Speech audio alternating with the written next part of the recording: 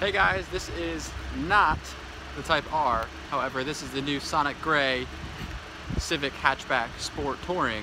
But the new Type R was just released at the Geneva Auto Show, and I just wanted to go over a few pieces of information and specs that everybody's asking about and inquiring about regarding the new Type R. So first things first, the engine is going to be a 2.0 liter 4-cylinder VTEC, and it's going to be rated at 306 horsepower and 295 foot-pounds of torque. But the Type R will only have one trim level for 2017, and it is going to be a touring. It's also only going to be available in a 6-speed manual transmission, which will make it for more fun driving. There are going to be 3 drive modes. There's a sport mode, a comfort mode, and an R mode. The R mode is pretty much going to be race track mode.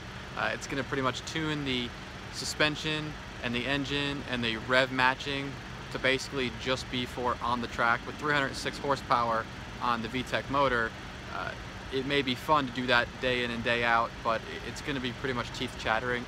The regular mode will be sport mode, and if that's too rough still, then you can put it into comfort mode, and that's going to be more like this Civic hatchback touring behind me that has still a sporty ride, but it's a little bit more comfortable. It's not as bumpy.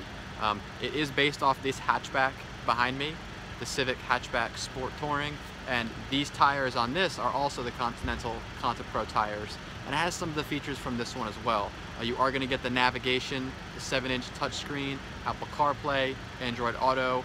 We don't know exactly what colors are going to be released yet. They haven't officially released it in the US yet, but that will be at the New York Auto Show next month. It is important to note that the Civic Type R will only be available in a touring trim and a 6-speed manual transmission, again with the 2.0 liter turbocharged engine.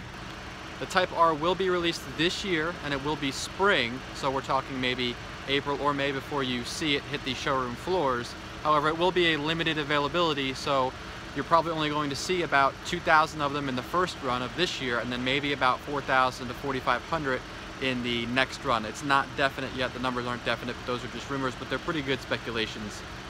The new Type R will also have a serial number on the center console, so you know it is a special edition. They are going to be numbered, they're going to be rare, and they're going to be pretty sweet. There's going to be a few different colors.